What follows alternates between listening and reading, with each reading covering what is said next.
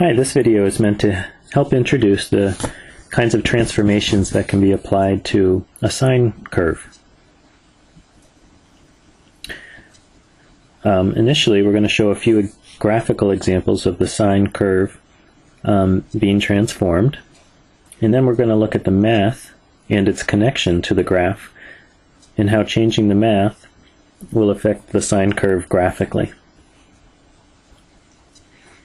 So to get started here, we have three controls on the side and a graph. So I'm going to move each of the graphs slowly, and as I do each one, I want you to pay attention to how the graph changes and make note of what it's doing to the graph. And each of these three sliders is going to do something the other ones don't do. They're going to have a different effect on the graph. So let's get started. We'll start with the first slider. Its current value is 1, and as I increase it, let's see what happens. So pay attention to the graph. So now it's at value 3, 4, 5. I'll stop at 5 here. And notice that, you probably noticed that the height is changing. And this is called the amplitude. And the amplitude is half the distance between the maximum and minimum shown. So here, also notice when the slider is at 5, it's reached the point 5 on the graph. So I'm going to drag this back down to 1. And also notice here it's reached the graph at 1. Let's try the next slider. I'm going to start moving it to a larger number. Okay, so what's happening? Instead of increasing the amplitude, it's sort of shrinking, or these curves that go back and forth in the sine curve are getting closer together. And now, as it grows smaller and smaller, it stretches further apart. Alright, that's different from stretching vertically. It's sort of stretching horizontally. Now finally, the last one starts at the value of 1, and I'm going to start increasing it.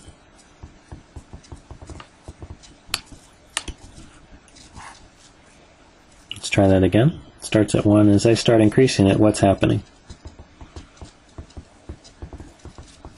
You might say it's shifting. So the curve is shifting left as I increase this value. If I start dragging back and make the value smaller, the curve is shifting the other direction. So this time it's not going larger, kind of stretching vertically or stretching horizontally, but it's just sort of shifting the curve left and right. Okay, now let's connect this with the math. Try to learn about how the algebraic expression relates to the graph. Let's start out with just a simple plot here. Y equals sine x. What does that look like? We can create a graph, put it on here, and this looks similar to what we were just looking at. Okay. So let me move the math over here a little bit and add a number here. I'm going to write a 2, so it's 2 times sine of x. This looks familiar to something we were just looking at.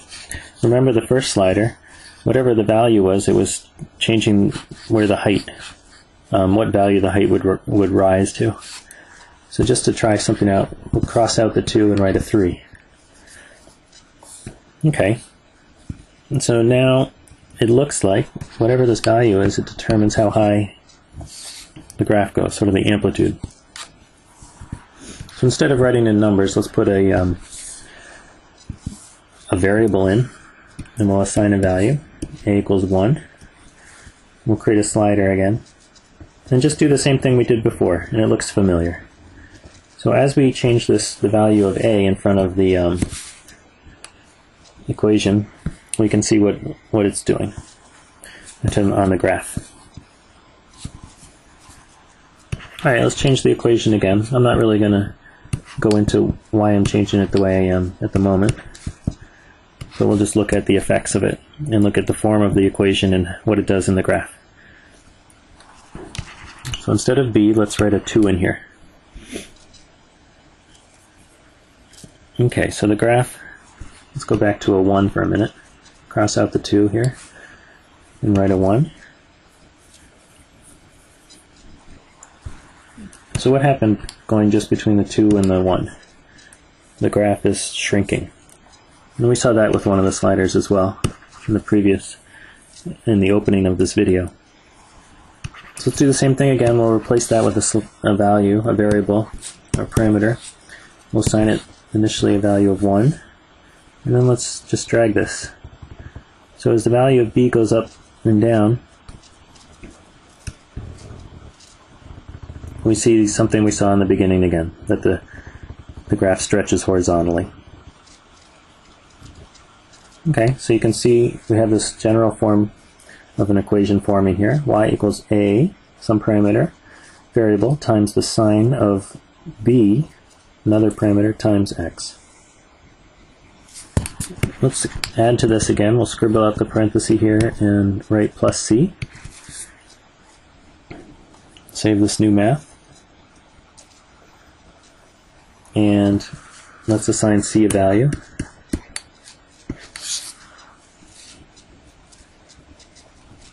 Okay, c equals 1. I'm just going to start stretching this, and again, we've seen this before. Now we're shifting the sine curve left and right. This is called the phase.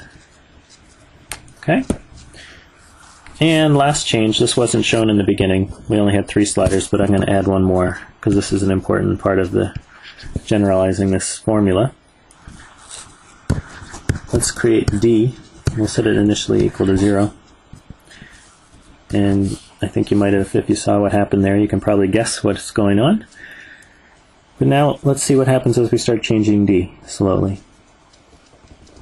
Alright, this is yet another transformation of the sine curve. So if you have an equation like the one above, y equals a sine of b times x plus c, quantity, plus d. If you change the value of d, increasing it and decreasing it, you translate the function up or down.